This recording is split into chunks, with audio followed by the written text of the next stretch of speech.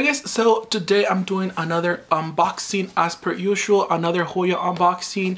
This one is my first time Hoya purchase from Instagram.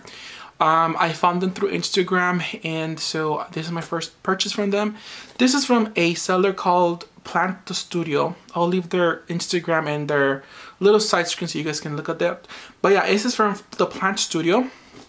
I found them on Instagram, and this is my first time ordering from them. I saw that they have multiple Hoyas in their store, and they also sell on Etsy.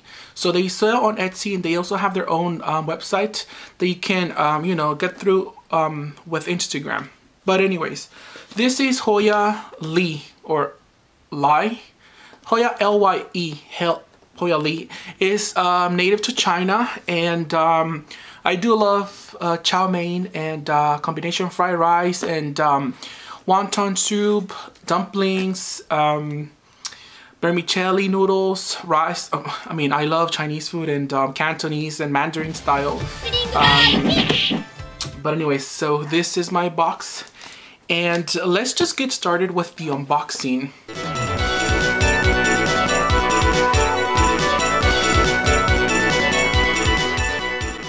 So Hoya Lyi, Hoya from China, some people call it Hoya China because it's literally from China.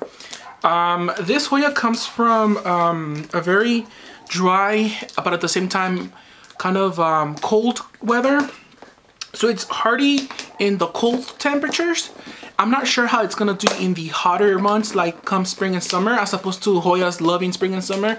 From what I found is that this Hoya does like it when the temperatures kind of drop down and fall below zero, or not below zero, but fall below, you know, like a certain amount. As opposed to other Hoyas, they like it when it's really hot and humid, and you know, this one doesn't. It's very closely related to Thompsonii in the look. I've seen multiple pictures online, and the flowers look very nice and cute, kind of like a rotundiflora mix. I'm not really sure if they're true or not to the Hoya, but if you go to Google and you search Hoya Lyi flowers, you get some of the most amazing flowers I've seen on a Hoya. So let's just go ahead. I'm having a little bit of trouble opening the box because I'm using this little wire. But so when I was doing research on this Hoya, I couldn't really find much. Oh my god, I can't with this box. Let me just. Oh my god. So when I was doing my research, you guys know that every time I get a new Hoya, I like to do my research on the Hoya and see where it could grow best, in leca, in cocoa husks, or in whatnot. So this Hoya, I came to find that it grows in limestone, or it likes growing in limestone. And I don't have anything similar to that, so I'm a little bit worried that I might actually kill this plant. So I should have done my research before buying the plant. But anyways, this is the plant. Well, this is the packaging. Very beautiful packaging. It's wrapped up like a nice bubble wrap. The box, it's great. It feels very light, like I could literally hold it with my pinky. So let's just go ahead and get started. So yeah, I was searching that this plant really does not like to grow in a lot of humid conditions. I'm not sure about that, guys, because like I said, I was looking on YouTube for videos on this one and I just couldn't find one. So I am a little bit skeptical as to believe it or not. I know that Lesia Leaves bought one, and she also made an unboxing on Instagram. So if you guys don't follow Lesia Leaves, I'll leave her Instagram link down below, but I'm pretty sure you guys do. If you guys like Hoyas, you guys probably know her already. Packaging here is PlantTheStudio in a sticker, and it kind of reminds me of Unsolicited Plant Talks Hoyas and the Studio Jesse James, because they kind of package their Hoyas similar to this. Also, something I forgot to mention, guys, right here on the side, that crazy stuff right there is one of my ghetto humidity boxes, and I bought that nasty grow light, which I hate.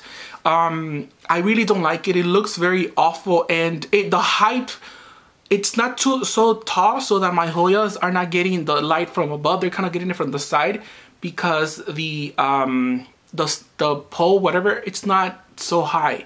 It can only go up to 4 feet, and I wanted it to be 6 feet or taller. And unfortunately, that one, it just doesn't work for me. And anyways, back to the Hoya. Let's just go ahead and see how this baby looks. Hoya Lyi. You guys are seeing it before I do. Can you see something? Oh no. Okay, so it comes in this nice, oh, look at that.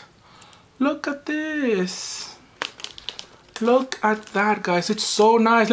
I think it looks so nice and so dainty and little, but at the same time so nice and cute. So yeah, I'm interested into seeing how this little Hoya is growing. It looks like it's in perlite. Seems to be in perlite and maybe lechuza pond. I'm not really sure when it comes to lechuza pond, how it looks and stuff like that, because I've never used it before. I know that it's getting a lot of attention with a lot of Hoya growers. They're using it for their growing medium, and I know that a lot of people I talk with on Instagram and on YouTube use it for their Hoyas, and they have great results. To me, this just looks like perlite and a little bit of sphagnum. Sphagnum and perlite is what the Hoya is in. It feels so sensitive though. I mean, not sensitive. It feels so fragile. So, you know, looking at the leaves, they're very thin, but you touch them, they're like kind of like green beans. It feels soft and mushy. And the back of the leaves are actually kind of furry. They have a little bit, I see where it gets the resemblance to a Thomsonii, because it's very, it does have very little, like little amounts of like fur, kind of like a Thomsonii. It's kind of furry. Oh my god, I really like this Hoya. I am a little bit scared as if I'm gonna kill it or not, because it's so dainty and I'm scared. I've killed multiple little Hoyas like this before, and I'm scared that I'm gonna kill this one. I'm just gonna keep it where it is. I'm gonna put a little bit of water, give it a little bit of water, and put it in my humidity grow box and see if it does good or not. I'm scared because I feel, for some weird reason, I feel like I'm gonna kill this Hoya. And let me just do more close-ups, guys, because this Hoya looks beautiful. So yes, guys, so this Hoya is from China. It's very nice, and it kind of looks like a lacunosa. If you guys are looking at it, kind of like a lacunosa, corniana, Thomsonii, Bella. And the leaves are a little bit furry, not as furry as a Thomsonii, but the stem of it, like the tendril, it has a little of hair, a little bit of, you know, stubble. And also the back of the leaves, not the front, but the back of the leaves are a little bit hairy. So maybe the new leaves do come a little bit more furry. We will see about that. But overall, it looks really nice. What made me want to get this Hoya was that the look of the Hoya was very nice and dainty and cute. And it reminded me of my Hoya Thomsonii, which is doing amazing, guys. I got my Hoya Thomsonii from Unsolicited Plant Talks, and the first one that I got died on me. And so she was nice enough to send me a backup. So the backup she sent is doing wonderful. It already grew 3 leaves and it's growing a tendril. So I'm very happy with my Hoya Thomsonii, which I think I actually might just put this Hoya next to my Thomsonii, because they look kind of like similar. Kind of like if the Thomsonii is the boy and the Lyi is the sister. So I'll probably do that.